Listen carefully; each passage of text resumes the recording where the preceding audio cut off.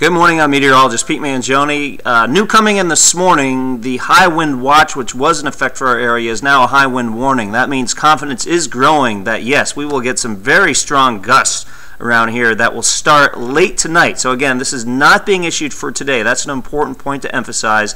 This is for tonight into Monday afternoon. It actually doesn't start until 3 a.m. Monday morning, not this morning, but 3 a.m. Monday morning to 7 p.m. Monday. Gusts 45 to 60 miles an hour, so confidence is growing on these very strong gusts. And of course, tree damage and power outages are possible.